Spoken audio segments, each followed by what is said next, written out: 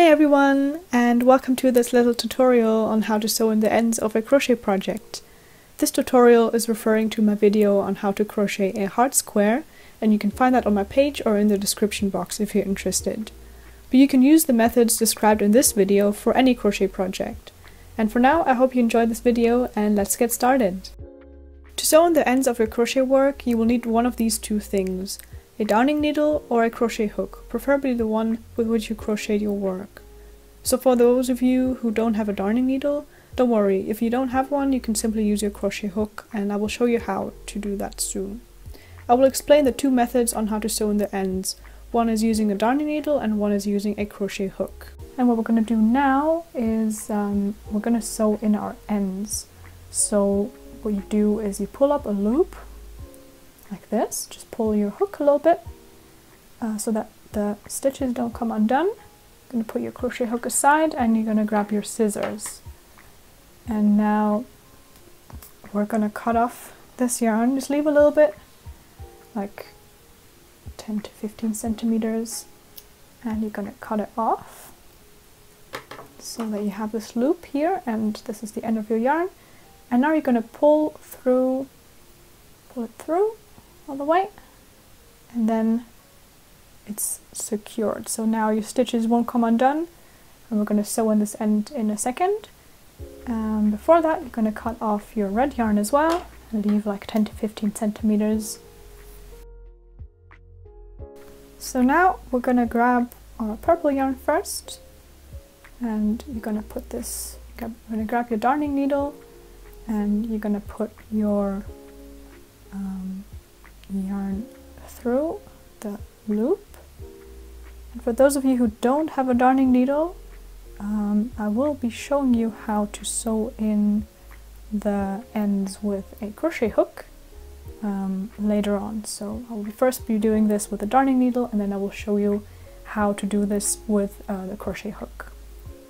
So now with your purple yarn, you can see this is the front, this is the back. So you don't want any of this yarn to be at the front, so what you can do is you go through your stitch that you made somewhere right here. This is the front, right? So you go from front to back, and then it's going to leave you with this pretty neat edge. And now the yarn is at the back, and what I do is I just go back and forth through some of these stitches to secure this yarn. And you want to make sure that you don't go through all the way to the other side, so that you don't end up with some weird sort of pattern here. But for example, if you have this row here, you can go through one of these loops here, for example. Or you could just go through the stitch here, this part. So you pull through here, for example. You can check on the other side, it's not really visible. And you can do that for a couple of stitches. Just pull it through some of these. Make sure that you don't tighten it too much so that it doesn't get pulled together somewhat. And put it through 3 of these. Now go through maybe this one still. And then we're gonna sew this and make a little knot. So now for the last one before you tie it off, you're gonna pull through, but you leave a little loop at the end. Right, so I pulled it through one of these sort of stitches, we have a loop. And now you're going to go through this loop, like so. And then you see you have another loop coming up. So you went through this, right, with this yarn. And you're going to hold this loop, because you're going to go through this in a second, and you just pull on it so that it's a bit tightened. And now you're going to go through this loop that you just made, and you're going to pull tight. That's going to give you a nice tight knot. And that's your first yarn sewed and tied off. Now you can pull the yarn out of the darning needle, and you can cut off this end nice and short. And the same thing you're going to do for the other 3 yarn rests. Might have a little short yarn here. But that should be fine because it's also secured within all the crochet stitches. So I'm going to sew in the rest of them, and then I will meet you back again to look at the final crochet project. And I will also show you how to do this with a crochet hook. And now what I'm going to show you as well is how to do this if you don't have a darning needle. Because I did not have a darning needle at the beginning when I started crocheting, and if you use a regular sewing needle, there's a high chance that you won't be able to get this yarn through the needle. So for this one, if you use a crochet hook, it's probably best if you have a bit of a longer thread, but this will work just fine as well. So we're going to start off at the top. So this is where we finished crocheting, right? This is our last row that we did. And now we have this yarn and we want to bring it to this side, to the back side. So what you're going to do is you're going to go through this loop right here, well, this sort of hole here. This is your last stitch, and you're going to go through this. And then you're going to grab your yarn. You can hold it however you want. Just hold it so that it's there's a little bit of a tension on there. And you're just going to wrap this around your hook, sort of like yarning over, right? You're going to wrap it around, make sure that you can pull it through, and then you pull it through to this side. And this is the same sort of thing that we did with the darning needle. So now it's on the other side. It's looking pretty neat on this side. And now what you can do to sort of sew it in, instead of what you would do with the needle, that you would go through these stitches like this with your yarn on your needle, you're gonna use the crochet hook to pull your yarn towards you, so to pull your yarn through these loops.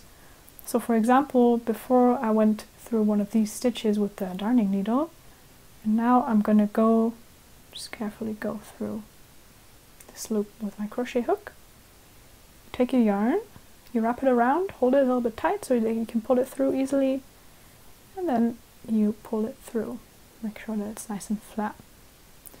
And you can do that for a couple of these again. You go through this one, grab your yarn, and you pull it through. I'm gonna do it one more time, I think. Go through here. Make sure that it's only this loop, not the whole stitch.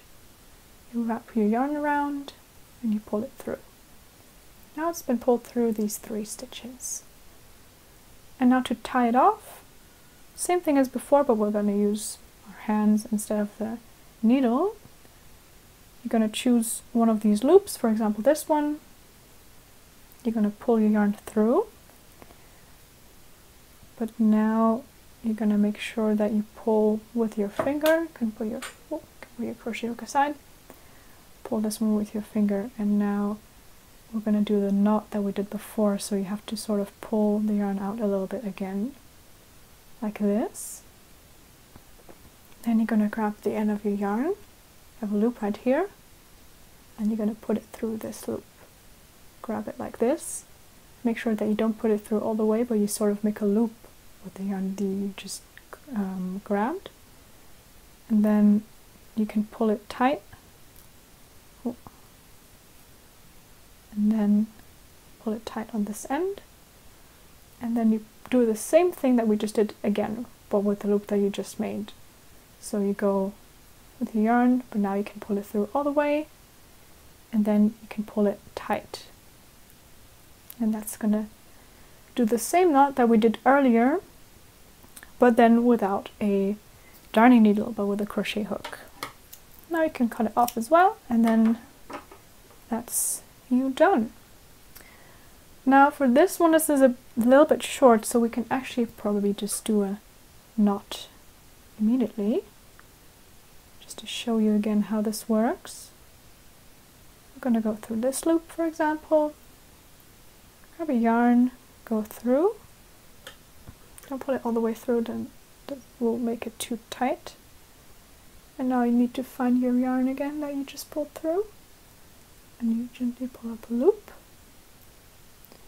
Now you put your yarn through, and this one is a bit short, so you have this loop here that you want to pull through the loop that you just made, and now you need to pull on one side of this to tighten it already, and then you go through it again like this, and you can pull it tight. You can also do other knots, of course, so this is just the one that I use the most because it's pretty secure and doesn't come undone.